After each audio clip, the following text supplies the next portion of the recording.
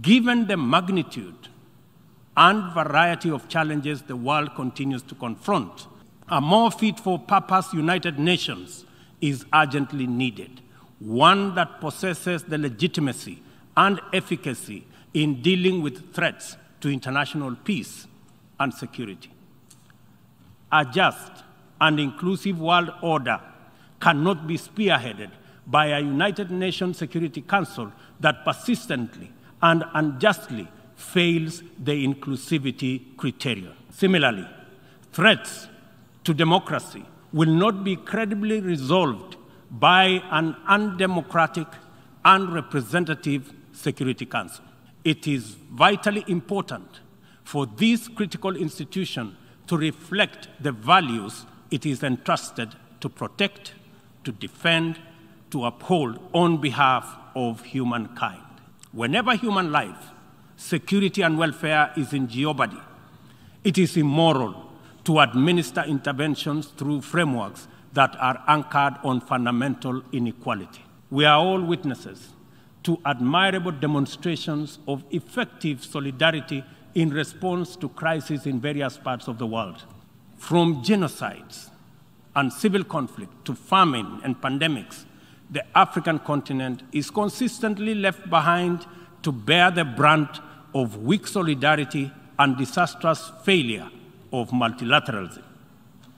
History indicates the last time Africa was the focal point of strong and effective multilateralism and multilateral consensus was during the Berlin Conference of 1884-1885, and the character of the ensuing interventions casts a long shadow to date. Not to put too fine a point to it, the failure of multilateralism during crises which relegate the people of Africa outside the cycle of moral consideration and normalizes humanitarian neglect and other casual injustices are failures of humanity. Nothing about Africa, and I say nothing about Africa or its people makes it acceptable for this type of failure to persist in this era. And we have an urgent moral duty to do better, and to right this wrong. Kenya joins the Secretary General in calling for the strengthening of multilateralism as the only sustainable path to a peaceful, stable, and prosperous world for all. This is the imperative of our time and the call of this moment. It is time to work on the trust deficit with stronger conviction that none of us is really safe until all of us are safe. The theme of the 77th session, and I quote, "A watershed moment, transformative solutions to interlocking challenges," end of quote, demands that we recognize the crises we must confront are interlinked in a complicated way. They can only be effectively addressed through more imaginative strategies and innovative formula. A population of 8 billion people in a densely networked world increasingly looks up to the multilateral system as the anchor for their individual aspirations directly and indirectly through robust national frameworks. Increasingly, therefore, the United Nations system is expected to be responsive to these needs, and for the proceedings in this forum, in a forum like this, to speak to ordinary people in far-flung reaches of our incredibly diverse globe.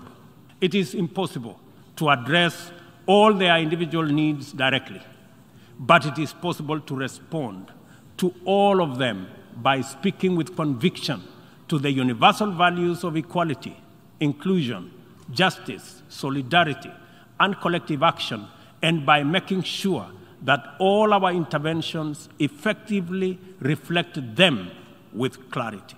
The integrity of the international order must be measured by the distance separating our resolutions, consensus, and agreement from decisions, actions, committed, interventions, and effective solutions.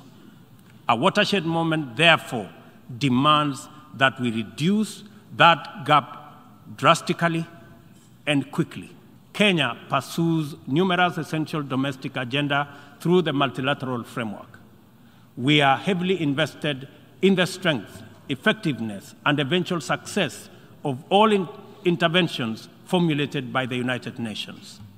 It is important that the output of this and other similar fora achieve immediate resonance in the minds and lives of our youth still seeking opportunity to express and actualize themselves, our farmers working to feed nations, our Juakali entrepreneurs striving in pursuit of success in the informal economy, and our professionals who formulate policy, implement strategy, and monitor service delivery in public and private sectors.